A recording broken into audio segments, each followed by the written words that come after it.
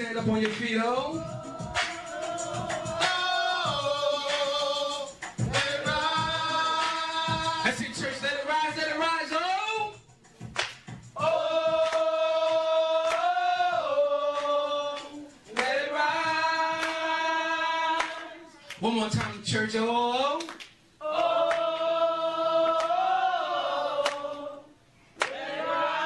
Let's give God some crazy praise up in here. All right. I'm ready. You guys ready? Ready. All right. Saddle up. All right. Let us pray. Most gracious Heavenly Father, we thank you for this opportunity one more time, dear God, to come together to learn about your word, to expound on your word, Father, and to learn about our 9 life shapes. Father, as we embark on this journey, I pray that we open our hearts and open our minds, that we may see you more clearly, walk with you more nearly, and love you more dearly. These are the things that we ask, we seek, and we pray. In Jesus' name, amen. Amen. Amen. Just a quick recap from last week.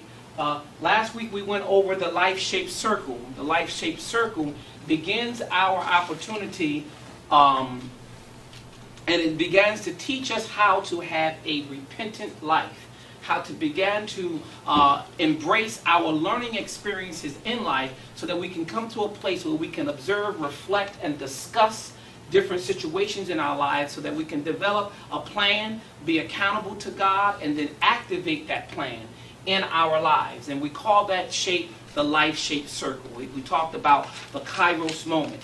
Also last week we talked about this thing called kingdom. Because I hear a lot of folk talking about kingdom, and most time Christian folk don't understand what kingdom is. So I wanted to identify the 4 different types of kingdom that are identified in the Bible. The Garden of Eden, which was a kingdom that was created and designed by God for man. When we got kicked out of that kingdom, then we fell up under the rule of the kingdom of God, which rules everything and every other kingdom. All right? Then we have the kingdom of heaven. The kingdom of heaven was created at the same time the kingdom of earth was created for man in the Garden of Eden. The kingdom of heaven was created for God's angels and spirits. All right, and then we have the kingdom of man, because after we got kicked out of the Garden of Eden, which was the original kingdom designed for man by God, we got kicked out. So God said, I'm going to give you another kingdom and let you have your own governmental system. And that's the kingdom of man, the system of government that we are dealing with right now. And just a recap from last week, we understand that we have the LifeShape Circle. And in this LifeShape Circle, at the top we have Jesus and grace. At the bottom we have you and me, and we have mercy.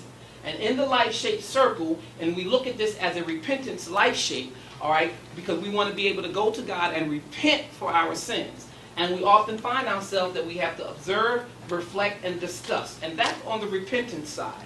And on the faith side, on the belief side, we have our plan, our accountability, and our action. And grace at the top, mercy at the bottom. And what happens is we go through life, and as we look at different situations, we're able to observe, reflect, and discuss those situations. By God's mercy, it propels us to our faith, which allows us to develop a plan, to be accountable, and then activate our plan, which propels us back to grace. And then after we get through all of that, we find ourselves that after we have conquered whatever that may be, it could be, let's say, drinking, okay, as an example. After we have conquered that, and God has delivered us from drinking, all of a sudden we find out now that we have a thing with cursing. So then we start the process over again. And we just continue to go through this process, and that's why you have that little slinky thing, because you're always going through it. You're always going through it. It's like Elder Lucy and I was discussing this during the week, and she shared with me that God showed her a lemon, not a lemon, but an onion. And when you remove the first skin or the first layer of the onion, you go to another layer. And after you get to that layer, but if you in that process get to that second layer, but then you go back and re-embrace the first skin that you removed, the repentance process stops. And basically you have to start all over again because you've re-embraced the first thing that you just got over. So now you got to go back and get re-delivered and get restarted all over again. So you never get delivered from the first one, from the second one, because you never fully was delivered from the first one. And that's why we have this life-shaped circle, because it visualizes how you can go through that over and over again. But God, because of Jesus and His grace and His mercy, it will propel you to get you through. Amen? That's the LifeShape Circle. Today, we're going to go ahead and dive right in to the LifeShape Semicircle. Okay? The LifeShape Semicircle, all right, and I'm going to turn this around so that everyone can get a good view of it. Is that better so everyone can see it? Is that better? All right. Kind of do it like this. Move these back here. All right? Because I want everyone to get an opportunity to see. And these are also in your handbook. So if you would, in your handbooks that I gave you out today, that we can all follow along and be on the same page, because you don't even have to take notes in this class. We pretty much, well, there are some notes that I want you to take, but for the most part, go with me to page number 9. Page 9. Page 9. Page 9 has us on the semicircle.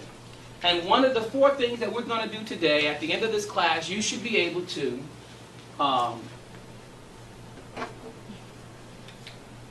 let's make that an N, huh? Gotta add an N in there. I want you to learn your true relationship as designed by God between work and rest. The second thing we're going to be able to do is we're going to learn how to abide in Christ. Very, very important. The third one is we're going to discover the value of times of pruning. That's one of the most difficult parts of a Christian's life, is when God begins to prune and remove things from your life. Things that we really don't want to let go of. And we're going to develop plans to apply the semicircle to our life. And that's basically what we're going to do. All right? On today's thing. So we will all take a look at the board over here. We live very busy lives in this time. Between work, between school, between the children, between church, between all the stuff that we have in our lives, we live a very, very busy and complicated life. The world has a skewed view on our rhythm or on what we're supposed to do. Work has become a quintessential part of our lives, so important that we have gotten out of the rhythm of life that God originally designed. Now, we all know, or many of us do know, that have read the Bible and know some of the stories in the Bible, know about the time when God created the heavens and the earth and He created man. On the 6th day, God created man. Amen? Everybody with me on that? On the 6th day, God created what He called His crown jewel, his crown creation. He took all the time that He needed and He created man. On the 7th day, God rested.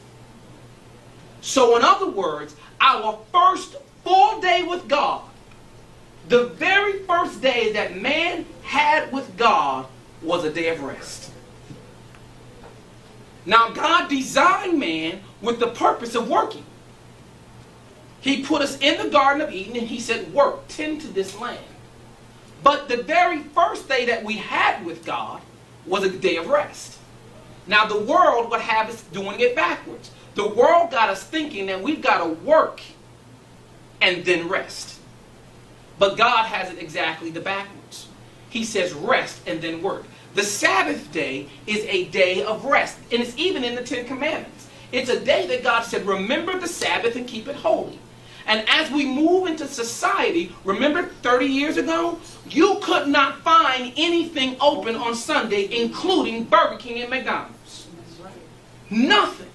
Now, the work environment actually requires some people in retail that they have to work on Sunday. In fact, you couldn't find anything open on Christmas. And has anyone noticed lately, slowly, that things are opening up on Christmas? Thanksgiving? They're slowly taking what God had intended for us to have periods of rest, and they're making us believe that it's no longer rest, that you have to work. In other words, they want us to work 60 or 70 years of our life and then go on retirement. I'm fully convinced that when we get to heaven, we're going to be workers. God has stuff for us to do in heaven. So we're not going to be able to go back and kick back with our feet up and chill out with Jesus. There's work for us to do. We were designed for work. But we weren't designed to work and not rest. And when we rest in God, and when we get to that period where we can truly hear from God. And that's why we're so topsy-turvy now. Because we don't take that time out to rest and hear from God. The Sabbath has all gone away. Even on Sunday, that we consider to be our day of Sabbath, many of us labor on that day. When it really should be a day of rest, a day that we go back and we spend with our families. A day that we block everything out. And with social media and with the access to all the other gadgets that we had, it follows you around. You can't even go home right now and get good rest. Do you know that in a real rest environment, there should be no light in your room? I can't sleep now without television on, which is the craziest thing. I'm not really resting, because they have proven that when the television lights in you never fully reach a REM sleep. You never really get that rest. And do you know a lack of rest will kill you? Mm-hmm. It will eventually kill. I know people, I only need 2 hours of sleep. Mm-hmm. And have you ever looked at them physically? They look tore up from the floor. They look 70 when they're 50. They do. Because God had not designed us. It's in our DNA. We know when the animals go around and they say that it's programmed in the animals and it's a natural animal instinct that they do this and do that. Well, if God designed animals like that, don't you think He designed us to be that way too? That He put some DNA in us, He put some programmed stuff in us, and one of those programs was rest. And we're not getting adequate rest, both in the natural and in the spirit. So, what God has done here, and it looks like a little pendulum, that's why it's a semicircle, because we should be able to balance our rest from our work. And what does that mean? Well, we're going to talk about that here a little bit. Go over some quick key words for us right here. Some of the key words: human beings and human doings. We're going to talk about rest and work. We're going to talk about abiding in faithfulness. And we're going to talk about pruning and growing. Do you know that when you prune a tree and you cut back all the dead limbs and the things that are not producing any fruit, the tree would then prune out and grow more and become more faithful and become stronger in that pruning process? And it's the same thing with us. When we get to a place of rest in God, He begins to prune us and cut off the stuff that's not like Him. But if we're never resting, we never have a period of pruning. We never have a period where God can come and say, hey, let me deal with that for you. Let me cut some of these things back. And pruning also means pruning in life. We've got a lot of access, a lot of extra stuff around us in our life that we just don't need. Some things that we can cut out and cut away so that we can really rest. You know, I'm like that. I love to get up early in the morning, 3 or 4 o'clock in the morning, and start my day. And I'm just a-going, and I'm just a-going, I'm just a-going, I'm just a-going. Eventually, that's going to catch up with me. It can catch up to me in the form of a heart attack. It can catch up to me in the form of diabetes. It can catch up to me with a form of kidney disease. It can catch up to me. So when you are resting, you're giving the molecules, the DNA, all those things in your body an opportunity to regenerate and rest. And it gives God an opportunity to come in and prune out the stuff that's not going to help you grow. And what the world has done was tell us that we don't need rest. We got everything out there now. Red Bull. I mean, you got more energy drinks now than anything that you have ever seen in the market. And they'll tell you, and look at what they do with their commercial marketing, right? With their commercial marketing, when you drink Red Bull, you become like an angel and you get wings and you can fly. They're taking what God had designed for us and flipped it and said, now you don't need rest, but if you drink Red Bull, you become angelic and you become Christ-like, and you can do it all the time. And we buy into it. And we buy into it. And so in a semicircle, you're not going to be able to swing into a full circle. I tell you what we want to do. I want to go into this a little bit in Scripture. If we would somebody quickly grab your Bible and go with me to Genesis chapter 1, verse 22. And whoever gets there first, just stand on your feet and read it. Genesis chapter 1, verse 22. God blessed them, saying, Be fruitful and multiply, and fill the waters in the seas, and let the fowl multiply in the earth. Be fruitful and multiply. I want to focus on that word fruitful for a minute. What does fruitful mean? People do believe that that word fruitful meant go out and make babies. But it meant to be productive. God designed us when he placed us in the kingdom of the Garden of Eden. He wanted us to be productive, to go out there and do things and otherwise work. But in doing that, the first full day that we were with God was a day of rest. So if we had that day of rest with God on Saturday, our first full day of work began on Sunday.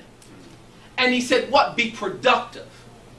Now, when we're productive for Christ, we're going to be fruitful. And everybody see how that's working? You're going to be fruitful. Because later on in the Bible it says what? You know those that what? Labor among you by what? The fruit that they bear. Never gets it. Come on now. The Old Testament always points to the New Testament. So in the very beginning, he said, be fruitful and multiply. In the New Testament, in the Old Testament, it said, be fruitful and multiply. In the New Testament, it said, but we'll know you from those that labor among you by the fruit that they bear. Be fruitful, and the fruit that you bear connects in together. But if you never rest, you can never truly be fruitful. Next scripture, John chapter 15, verses 1 through 4.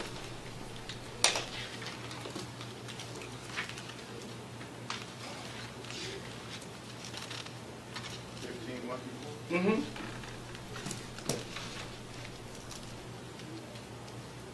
Okay. I am the true vine, and my Father is the husbandman. Every branch in me that beareth not fruit, he taketh away. And every branch that beareth fruit, he purgeth. He purgeth it, that it may bring forth more fruit. Now ye are chosen through the word which I have spoken unto you. Abide in me, and I in you. As the branch cannot bear fruit of itself, except it abide in the vine.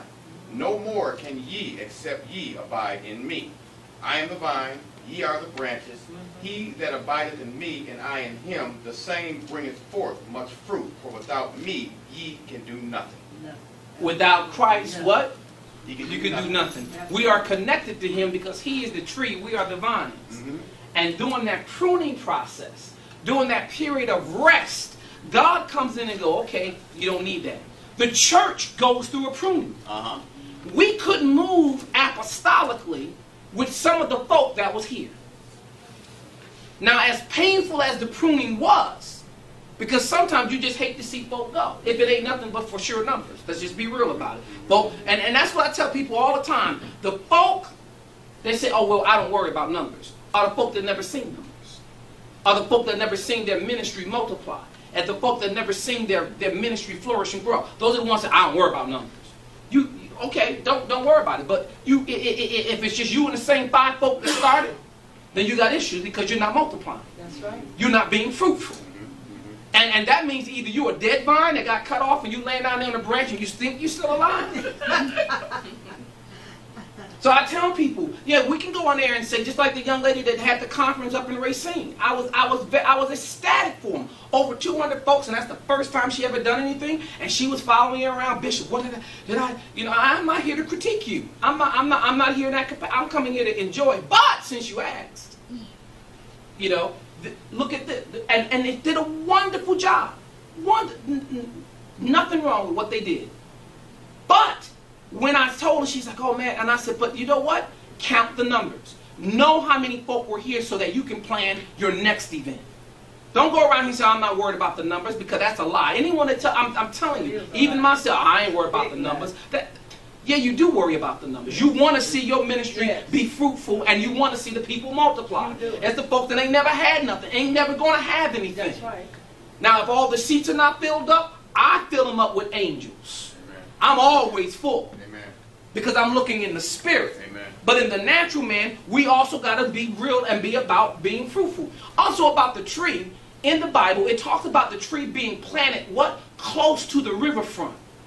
So that the roots can go down deep and get the water that's not seen.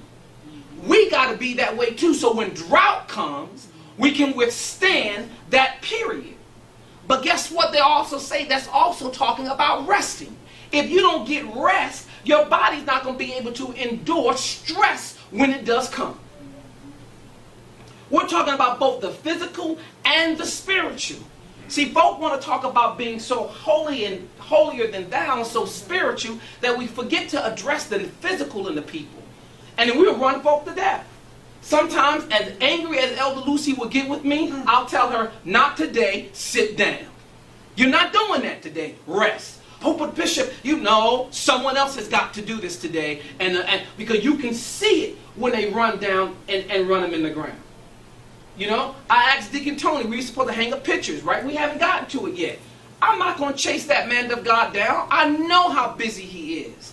And I want to see him rest. Because if I keep running him in the ground, worried about some pictures being hung up, he's going to burn out. So we've got to understand that this period of rest, both in the physical and the natural, in the physical, which is the natural, and the spiritual, is important. Because when you began to rest and abide in Christ, reading His Word, understanding His Word, and it's going to be able to saturate in your heart more. You understand what I'm saying? You're going to look forward to that period of rest. It's the same thing with fasting. If you run out there and just say, I'm going to start fasting today, and today is the day that we're going to do it. We're supposed to be starting to fast today. But as a leader, I know the church next door blessed us. I ain't going to put that thing in the freezer. When we leave here today, after we eat our cake, we can start fasting. But if you started this morning, I'm not going to tell you nothing. You get what I'm saying? You got to use wisdom. And it's the same thing with your rest. You've got to have that period of rest. And I'm getting better at it. Yesterday, I went home, and at the end of the day, I said, you know what? I'm not doing anything else today. I'm going to rest. Because your body physically needs that. And we got to get to learn how to rest properly. I'm guilty of it. I talked about it earlier. I feel like I can't rest without the television being on. So in fact, that means I never fully reach a full REM sleep. So when you wake up in the day, you want to know why you're still tired. It says your room's supposed to be completely dark. They even tell you to tape up the alarm clock, you know, because the LED lights will, you know, shine the time. They say even tape that up. It should be, and if you go into how we used to live back in the day and how we were back in caveman days, caves were dark. You go into a cave, when it get dark, you can't even see your hand in front of you. Out at sea on a ship, go outside in the middle of the night. You can't even see your hand in front of you. You can see the stars and the moon on a good night, but you can't even really see your hand in front of you. That's the way we're supposed to rest, and we're not doing it because we're so busy. All the gadgets, all the social media, 24 hours a day, 7 days a week. I see some folk on that beat. I'm like, what? Yeah. You get up in the morning, your Facebook thing is full. And they're like, what were they? And then you go back and look at what? People don't sleep. God delights in the blessings of what He creates. When we go back and we look at Genesis chapter 1, He blesses all living creatures and man with what? Fruitfulness. There's not a creature on this earth that cannot reprocreate. There's not a creature on this earth that doesn't have a job to do. Bees make honey. Spiders, if a bee flies into a spider trap, the spider eats the bee. Everyone has a role to play. And God has it all well planned out. If we just get out of the way and let the cycle of life operate, we'll be amazed at what can happen. It's when man steps in and began to alter what God created that we start messing things up. We start messing up that rhythm of life, which we have done. We have taken God out of everything. They don't even want our children to rest. They don't even want them to have a moment of silence in school anymore to pray. If children pray over their food in school, they tell them, well, you can't do that. I'm thinking, how can you tell? What do you mean by you? We can't pray over the food. We can't pray over the food. They even want to come out now. You know what? I know the atheists are about to lose their mind because the #1 movie in America was Godzilla. They probably got a movement now to take God out of Zilla. They just want to call him Zilla. You think about that for a minute? Right. They got to be losing their mind because Godzilla is the #1 movie. So they're going to go ahead and protest to take God out of, make it Zilla. But we have to be aware of that. And the way, and even in our workplaces. Now, when I was in the Navy, one of my main things were, I took a nooner every day, which is a nap. Every day at one, and in fact, when I became in charge of my division, lunch was from 1 to 2. Yes, I gave, from 11 o'clock in the morning to 2 o'clock in the afternoon, that was lunch. Because from 11 to 12, I took a nap. From 12 to 1 o'clock, I watched Young and the Restless. And then from 1 to 2, I actually went to eat. So I had my whole day planned out. I rested every day. And we have to develop those things and develop that time to be able to rest. And as I got older and got more into the Word, I eliminated Young and the Restless and took that time and made it Bible time with God. But early on, Victor Newman was like my God. I'm serious. I would miss church, but I wouldn't miss Young and the Restless. Now I have to ask Cheryl what's going on. 9 times out of 10, she don't know. But if you don't develop that time to rest, and you have to teach that to your children, it's okay. Remember babies when they first born? They will sleep when they're supposed to. Not when they're first born, but after a while they get the little rhythm thing down. And they will nap throughout the day. You notice as they get older and older and older, the nap stuff start going away.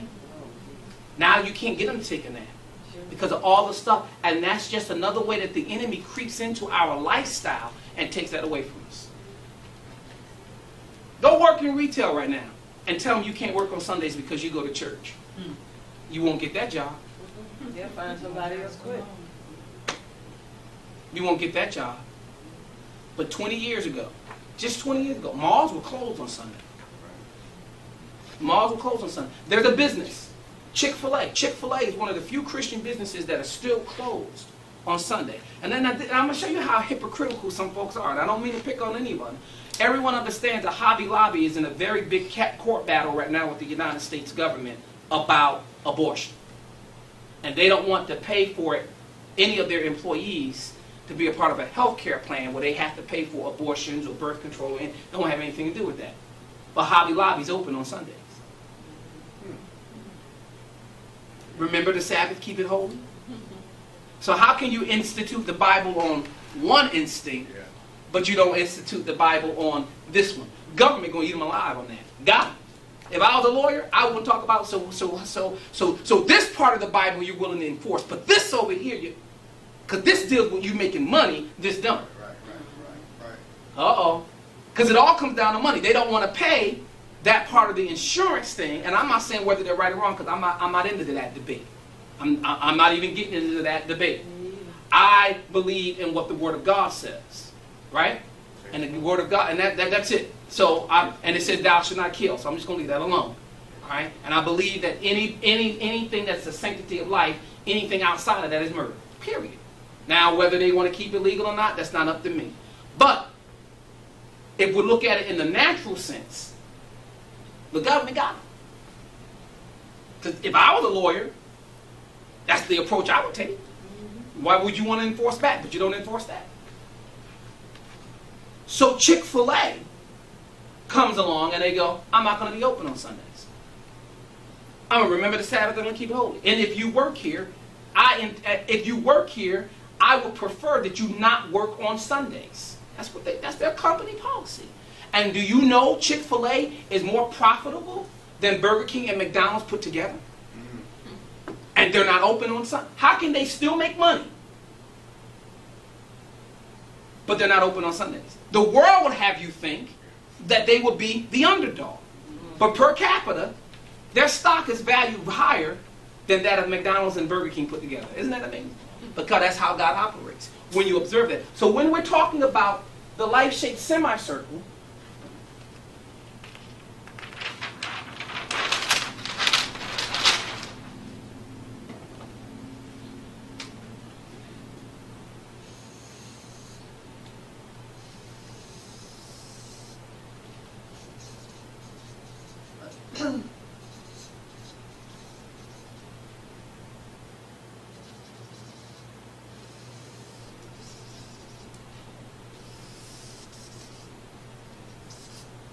we got to know how to balance our time between rest and work. Because we're designed to rest and then work. And what does rest mean? Rest means abiding in Christ. Abiding in the vine. Because without Christ, we can't do anything. Without Christ, the work that we do is irrelevant. Without Christ, the life that we live is irrelevant. And if we abide in Him, He will abide in us. The word abide means live, to dwell within. So if we dwell within Christ, He will dwell within us. And it will be a reflection of our life. And when we rest in Him or abide in Him, it will reflect the kind of work that we do and the fruit that we produce. I have a friend of mine at work that we talk every day. You know what he said to me the other day? He said, Mike, you know, just talking to you, I feel like I need that I need to go to church. I'm like, hallelujah, praise the Lord. And I ain't never mentioned it to him before in my life. I don't Bible thump folk. I don't run around and tell people over and over again, time and time again, what they have to do and what they have to say or what they have to be in order to be a friend with me. Mm-mm. But I pray that I can be an example to them for them to say, hey, I want a little bit of what you got. I want a little bit of what you got. Mike Jr., turn around, sit up, and sit back. Don't you even think about getting up. Don't even look at him to play. Sit back. And don't even start. So, we ain't got to cut that one out. So, when we're resting in the Lord, we're abiding in the Lord. And He abides in us and we abide in Him. And guess what? We produce fruit. Because if that young man starts to go to church now, I said that wrong. When he starts to go to church, God will begin, and guess what? The fruit of my labor. The fruit of my labor. Now folks say that when you rest in the Lord, they want to tell you what you have to do when you rest in God. I say, you just get your favorite scripture out. And you began to read over that one scripture, whatever it may be. And once you get that one scripture really inside of you, God will give you another one. And it may take some time. I was stuck on John 3:16 for a year or two. Because I just could not get over it, because it said, for God so loved the world that He gave His only begotten Son, that he believes that will believe in Him will have life and life everlasting. I could not understand the concept of God loving the world so much that He would give even more. The one who created, for me, that just messed me up. But then as I began to read that thing, I understood that God so loved me that He gave Jesus for me. Then I started making that thing because I was resting in the Lord. I was resting in the Lord. Another thing about work is work validates people. Work validates people. You run into someone and they will always one-up what they do at work. Most folk, I'm serious, most folk, if you run into someone, they go, what do you do? Well, all of a sudden, you're no longer a field service technician, you're a field service engineer. Yeah. You're no longer a receptionist, but you're now an administrative assistant. You're no longer a janitor, but now you are you are now, what do they call them now? They don't call them. You're a maintenance engineer. Maintenance engineer. Or you're a facilities technician. They have, you know what they have. You can't because work validates who you are. You're not a substitute teacher, but you're a teacher. That's right. Because work in this society validates who you are. But it's in exact contrast to what the Word of God says. The Word of God says it's not your title at your position, but the fruit that you bear that validates who you are. So as Christian folk, we got to be careful of title and position. I saw that the other day. One of the pastors from New Jersey posted on her Facebook page, if you go to church, what work do you do in church? And I didn't answer. I just sat back and I watched all the other answers come in. I'm a Sunday school teacher. I'm a this. I'm a that. Everybody had and no one said, I'm a worshiper. Because that's what we should come to church to do, worship. That's our job. In fact, God created man for the whole purpose of worship. That's right. But even though he created us to worship, what the first day we what? Rest. That's amazing, isn't it? You would think that God would have put us together and said, okay, now worship me for creating you all day tomorrow. All day today. He didn't. He said, no, my baby, I love you so much. Go rest. Now the world has it going backwards. I got to work. I got to work. The Bible addresses work later on as well. It says that if a man don't work, he don't eat. Wait a minute. I know the Word of God says if a man does not work, he does not eat. So when we go, and so someone tried to trick me. And they said, well, Pastor, if the Bible says if a man does not work, he doesn't eat. So those panhandlers down there in Chicago or New York, there's always out there saying, spare change. They shouldn't eat. I said, no, because they're working. That's right. Because that's their job. They're working. And I can guarantee you that they got a better rhythm of life than we do. I guarantee you they rest a lot more than we do. Not in God, though. We don't know that though, Elder. We don't know. We don't know. Just because they're panhandling out there shaking don't mean they're not godly. Because I am truly, absolutely convinced that God has people on every level of the spectrum because of His glory. If you're filthy rich and you are a billionaire, God should be your glory. If you ain't got two nickels to rub together, God should be your glory. You can't judge it based on where they are or what they look like. Because God could be, because you don't know. There was a man in Chicago, specifically, I read about this in Moody, one of the Moody magazines, that what he did was, he would shake his little can, and whoever would put money into that can, he would say, God bless you. Have a great day. And there was a man that worked in a building that was kind of well off. He was one of the top executives in the building that always looked for that man so he can go put money in the coin because he needed to hear that man say to him, God bless you. He was blessing. He would put money. So one day the man wasn't there anymore. And this guy went looking for him. Found him in the hospital. The brother had gotten sick. He went to that man, paid all his bills, took care of him. When the guy got out of there, he went right back to, God bless you.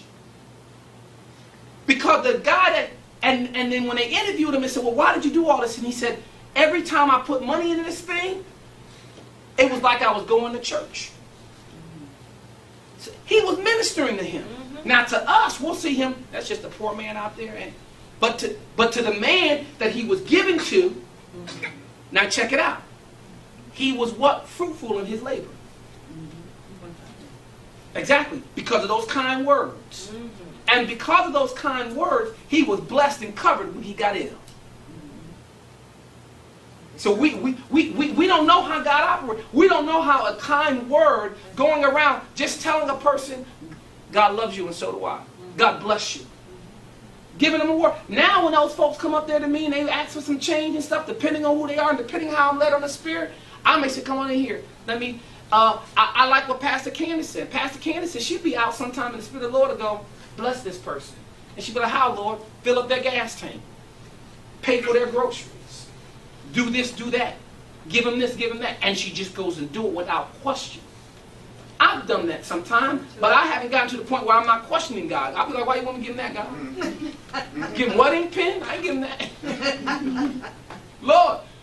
But when you're resting in God, you can hear God clearly speak. Because sometimes God will tell you, you're going to bless somebody today. And you'll be like, what?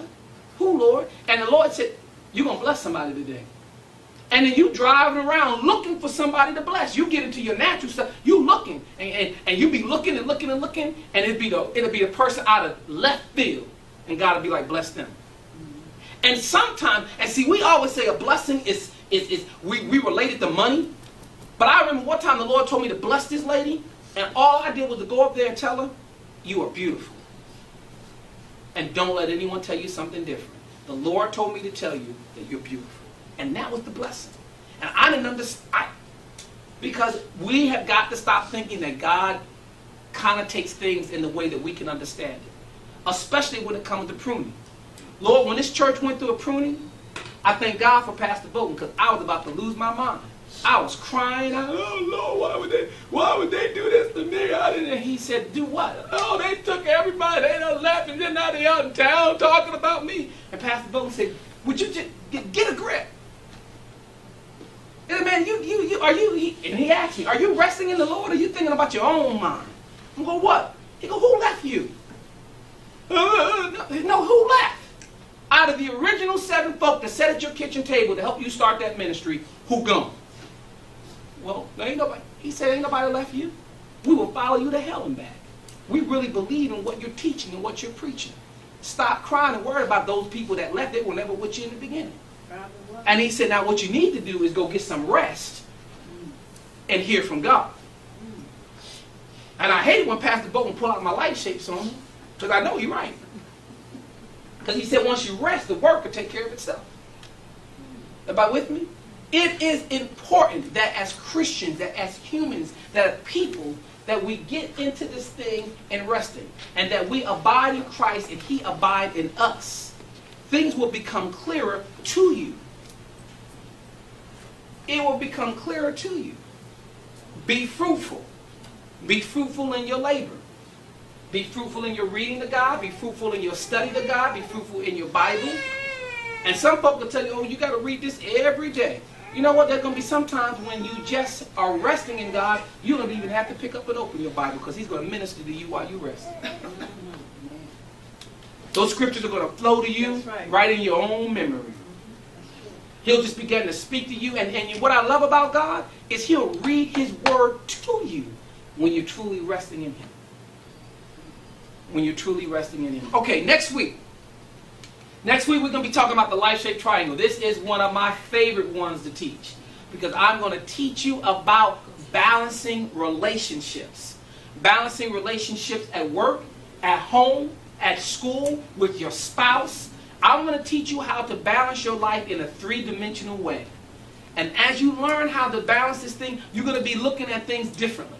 You're going to be looking at things 3-dimensionally, and you're going to be talking about up, in, and out. And how that relates to you in every situation. And I want you to make up a day today. No matter what day your Sabbath is. We have to pick a Sabbath day. Pick that day, make that your Sabbath day, and really rest in the Lord. And I know that in today's society, it's difficult to get time off from work to tell them, hey, I can't work on this day because the day is my Sabbath. You know what? And that's one thing I can say about Jewish folk. They remember the Sabbath and they keep it holy. You can't get them to do anything on a Saturday. Nothing. Zero. It ain't happening. And you also got to understand that the true aspect of time, I'm going to go back a page here, of a 24-hour period, a true 24-hour period, is from sunset to sunrise.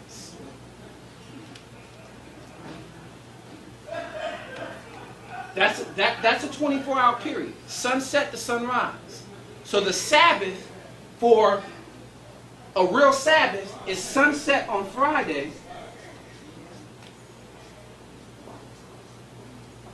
I'm sorry, from sunset on Friday to sunset on Saturday. It's sunset to sunset, not sunrise to sunrise. Uh-oh. Oh, that's radical, isn't it? That's because we've all been taught different. So even understanding the periods of a Sabbath, we have it all mixed up. And that's why we got the whole thing with Easter. Now, and again, I taught this on Easter Sunday morning. It's cool. It's cool that we celebrate Easter on Sunday. I don't have a problem with that. I'm fine with that. But we have to teach the people the truth. Mathematically, there is no way that Jesus died on Friday and rose on Sunday. There ain't 3 days in between that. The reason why the tomb was empty is because it said Jesus rose on the Sabbath. The reason why it was empty on Sunday because he got up on Saturday. So if he got up on Saturday, he was in the tomb for 3 days, he had to be buried and put in there on Wednesday. So Good Friday never existed. Now, now that you know that, is Good Friday wrong? No. It's a tradition. It's something that we did to observe. But we have to teach the people the truth. And that's what people are afraid of. Wait a minute, Bishop, how can you say you're talking out both? You got to take one stand or another. No, I don't. I just got to go by the word. And the word says 3 days. So if it was 3 days and he rose on the Sabbath, which is Saturday, he rose sunset Friday night. So let's say sunset was at 6 o'clock Friday evening. He rose 6 o'clock Friday evening. Therefore, the tomb would be empty on Sunday when she showed up. Y'all with me? Which is said the day after the Sabbath, which is what? Sunday. Now that we know, and if you know the truth, then you can say it's okay to celebrate it on Sunday. But know that he rose on Saturday.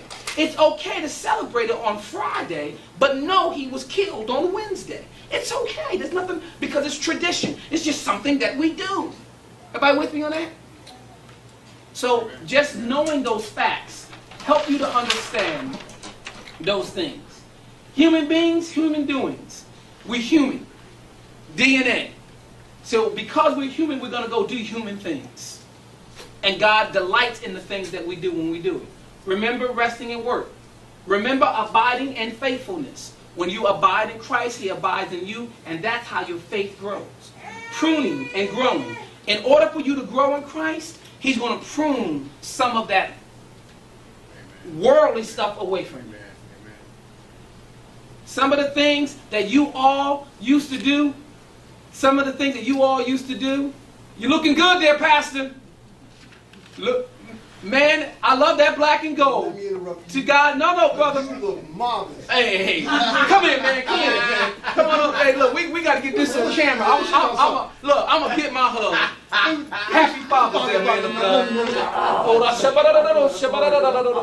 God bless you, man. Bring a raven word. Hallelujah. In the name of Jesus, I love you, man. Hallelujah. See, we're radical and crazy. We like That's Jesus. right. That's right. You can interrupt Jesus and ask him a question. The scribes and Pharisees did it. But then at the same time, they did it out of love because they were ignorant, because they didn't know that he was the living God. Right in the presence of them. You could come to him and ask him anytime. Amen. Hey, but if you walk up to a mirror, it would just like this, say, oh yeah, you look marvelous. Love you, man of God. Ladies, I love every one of you in this room, but this is the greatest day of the year. Greatest. Amen. Y'all hear that? Y'all hear that? Amen. I mean, because it's Father's Day. It's because it's Father's Day. Hey, it's Father's Day. Ladies, I love y'all, but we wouldn't be fathers without mothers. That's why he let your day come first, but he remember what the script say. He don't you know he saved the best for Last.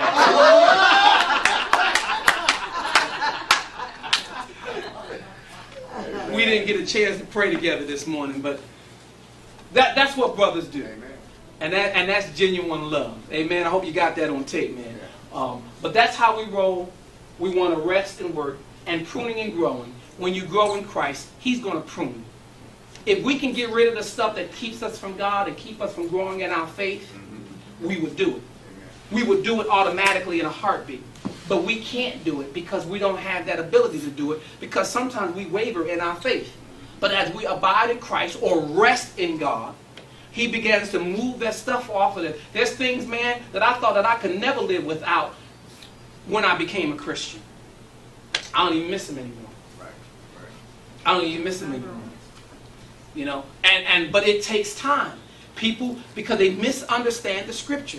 They said, you know, once you accept Christ in your life, you become a new creature. Old things are put away. Yeah, it never said those old things won't rear their ugly heads up again.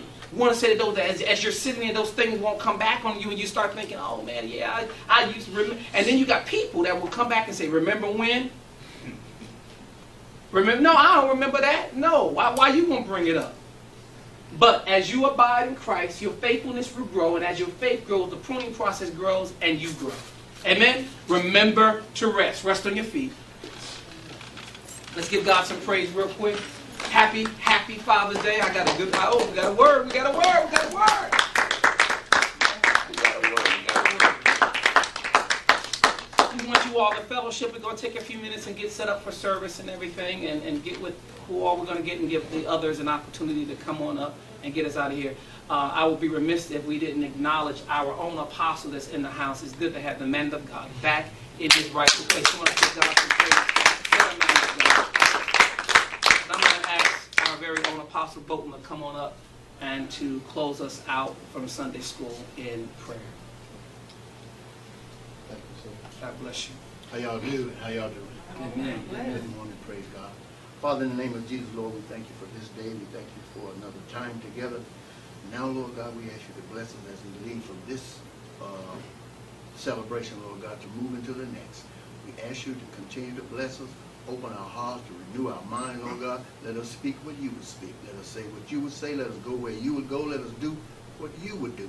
Not our own, but your will be done. We thank you and praise you in Jesus' name. And let every heart say amen. Amen. Amen. Amen. Amen. God bless you. Fellowship time.